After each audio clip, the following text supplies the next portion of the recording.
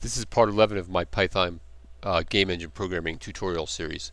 And in the last lesson we were keeping track of the Z location of this purple cube after it went down, got to a certain Z location in Y, and then we place it further up in Z each time. So now this time we're going to do something a little bit different, and this is going to give you a lot more power in your program for doing things, and it's quite simple to do. So let me see. The first thing I want to do is I'm going to add a new, say, UV sphere to the scene here. See, where is it? I'll bring it back up here, somewhere in this vicinity. Maybe we'll target this turquoise sphere here. Scale it down a little bit. Okay, got to give it a color.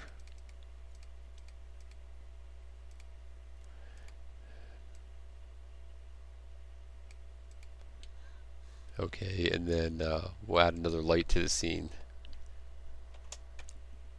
so we can see it a little bit better. Alright, there it is. So now in this case, let's give it a name, and we'll call it, let's see, we'll call it projectile.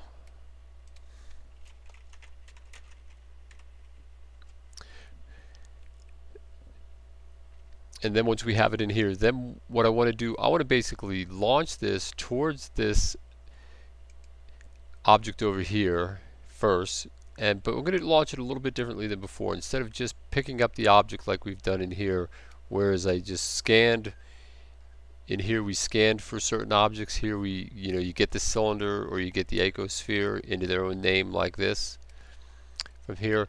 In this case, we've already given it a name, and I'm going to put this object on a second layer, right? And I'm just going to take this and I'm going to move it.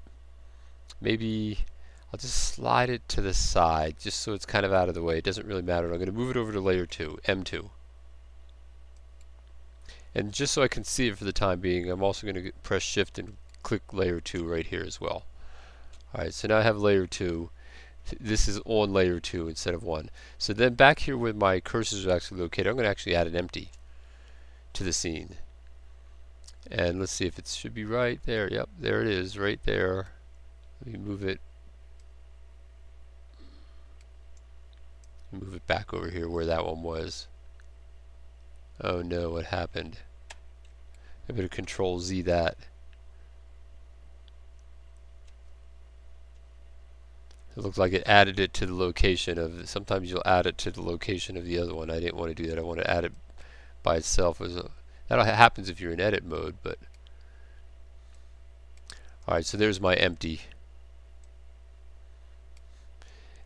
And what's going to happen is,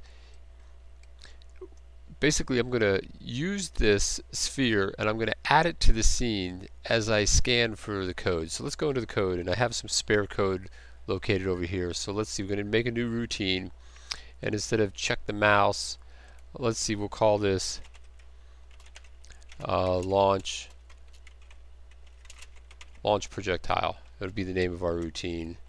And then sometimes I'll just come down here and I'll just already say end of the launch projectile routine, like that. Keep them nice and clean and separated.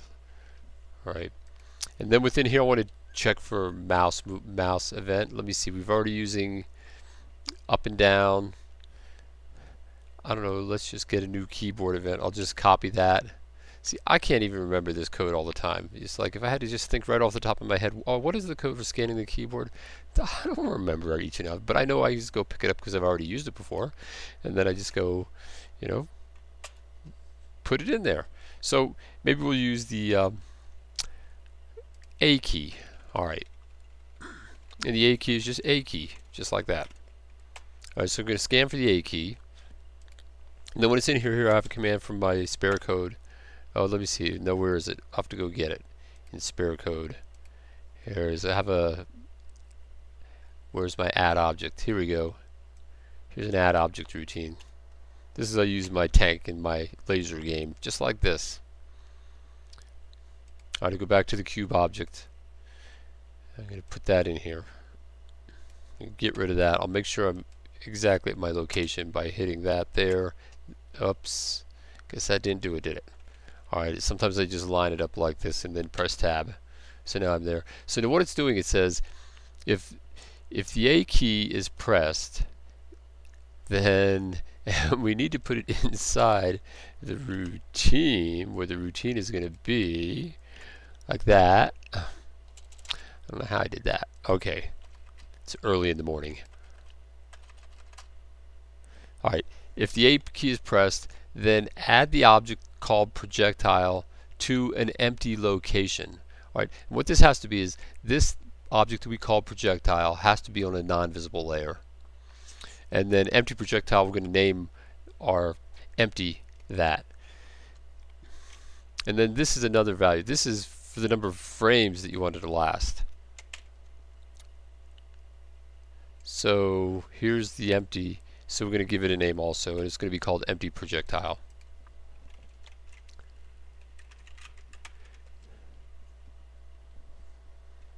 Okay, like that.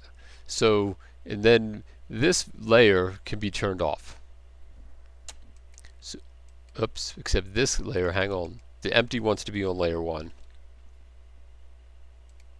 Okay, and then this I can turn, well, I can just turn that layer off. But the empty's right here. So basically when I get to that line of code and the A key is pressed, it's going to just take the projectile and it adds it to that location. Okay? So, and this has an advantage. You're going to see in a minute. It has one advantage and one disadvantage. Is when you add a projectile, every time I press the A key, it's going to add the projectile again. And it'll add the projectile again. And so it's going to start taking up memory. And you know, you'll see, but that's why we can start adding a lot of objects and activity to the scene. So that has the advantage of doing that, but the disadvantage is that if you try and render with a bunch of objects that are added to the scene like that, they're not all going to render. Only the one instance of it will render. So let's see. Well, let's run it. Let's see if it actually runs. Let's press, what was it, A. Let's see what happened. Uh-oh. Must be the morning error program. What I do? Let's go look at the my system console. Okay, nosotros. It says, I don't see it. I don't see any errors. Unless it was further up here. It's not like the ideal debugging environment. So, but sometimes what you can try is you can come into here and run the game, and you just, I'll press A and immediately press escape, just like that. That way, so sometimes it'll run an error and it'll get out of hand already because of all this other printing and you don't see it. But I don't see it in there. So it says it's acting like it's adding it. So maybe I didn't get the name right or something like that. All right, I called that empty projectile, and let's go verify this. This one's called projectile. Yeah, well, we know what the problem is already. I know what the problem is. Yeah, the problem is it's early in the morning. The problem is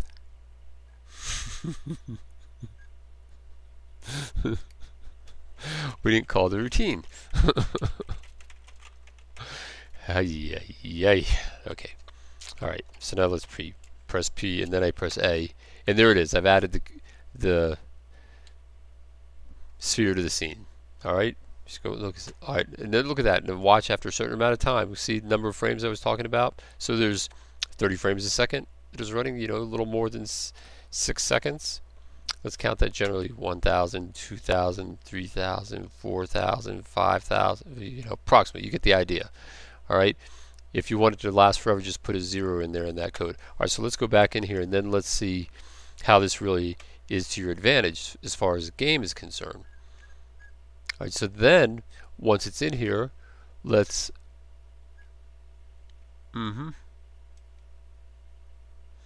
let's apply a force.